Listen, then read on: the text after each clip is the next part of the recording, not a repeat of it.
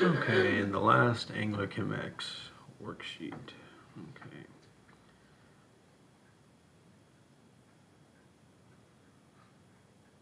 Okay.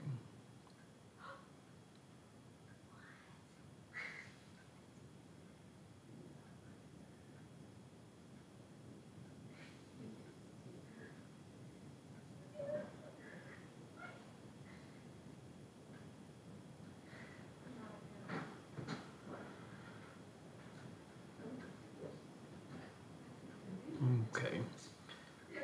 So I think we want to use the fact that the arc length here.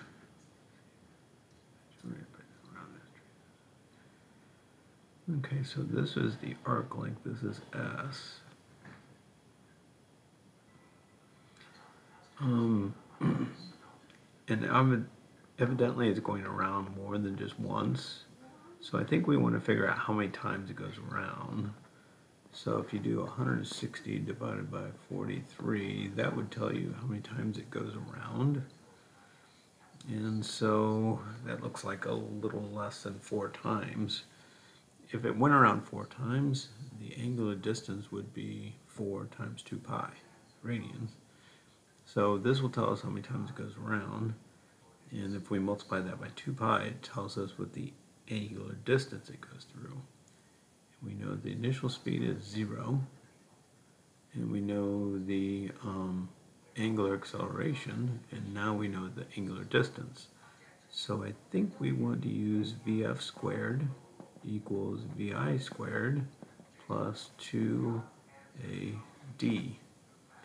where whatever we get for this times 2 pi will be the d. We know the acceleration, the initial speed is 0, and solve for the final.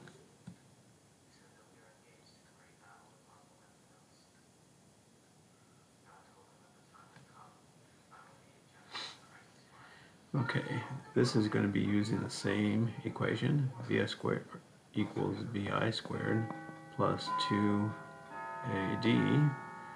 We know what the we know the acceleration. Okay. We know what the initial, or excuse me, the final speed is. We know what the final speed is.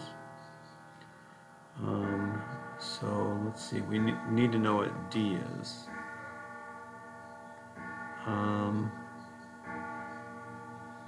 Okay, so this would be the arc length. Equals r theta.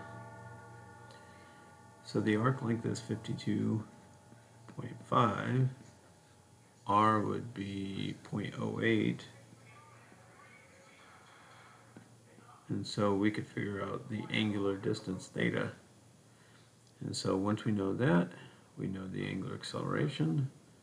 We know what the final speed is, so we want to find the initial.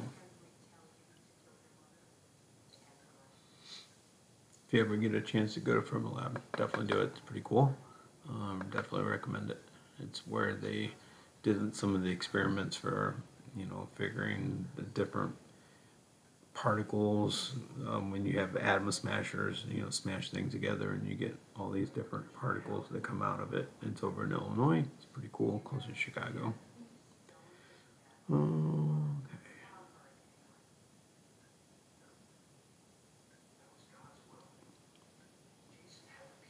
Okay, so we know what the initial angular speed is. And we're going to complete one trip in that amount of time. So I think we want to use d equals VIT plus 1/2 AT squared. We know what the initial speed is. We know the time, it has to be in seconds by the way. We know it's one trip, so that's 2 pi. We want to find the acceleration, so solve for acceleration.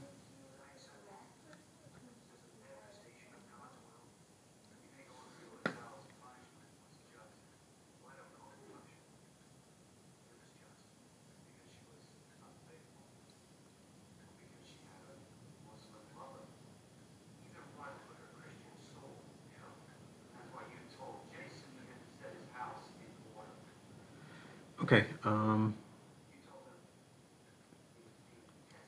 we want to use the same equation for this one. D equals VIT plus 1/2 AT squared. It's supposed to be an alpha, sorry about that. We know the acceleration. We know the time. Be careful here, the initial angular speed is not 0 because it gives us this note here that normally the hour hand travels one full rotation in 12 hours. So we can use D equals V bar T, I'm calling it VI so you remember to plug in over here, and this will be 2 pi, one whole rotation in 12 hours, but we have to change that into seconds. And then solve for that velocity, and that'll come in over here. Then we know the time, 120 seconds, 120 seconds. We know the acceleration. We now know the velocity, found it from over here, so you can find the displacement.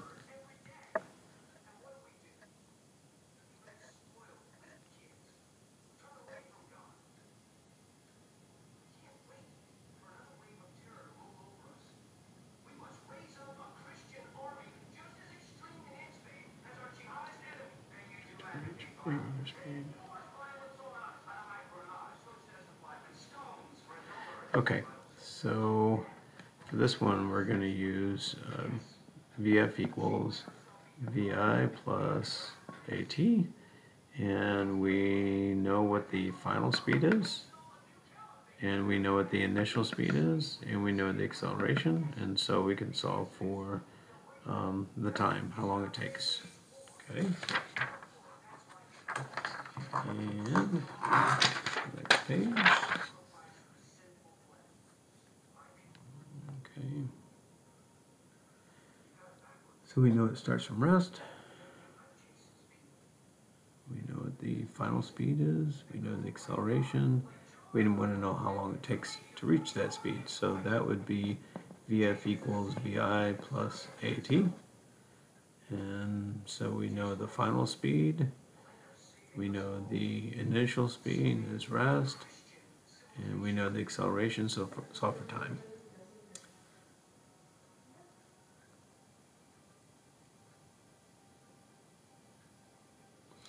Okay, this one here is going to be D equals V bar T.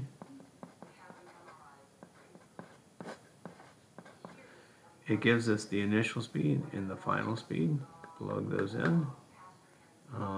It gives us the angular displacement, the distance, and so we can solve for time.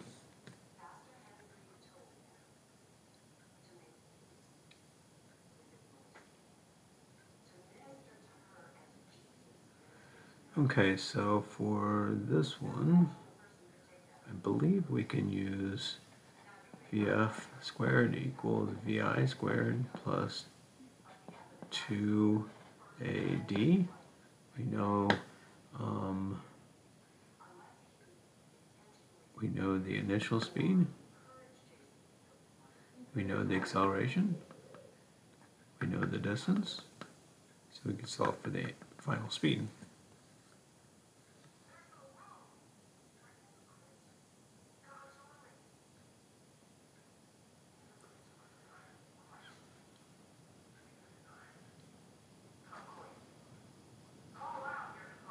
Okay, so this says it starts at rest. I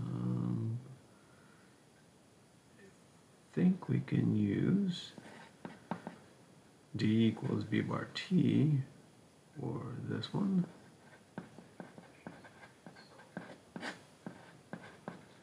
We know it starts from rest. We know it goes through 10 revolutions, so the distance. Oh, that has to be multiplied by 2 pi. Okay. We know the time, and so we can solve for omega f, the final speed. Okay, the last one.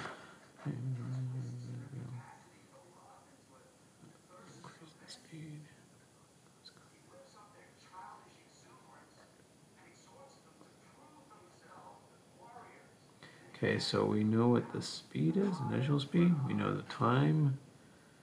We know the distance. We want to know the angle of acceleration. So I think we want to use d equals vit plus 1/2 at squared. Again, we know what the distance is. We know what the initial speed is. We know the time, and so we could solve for acceleration.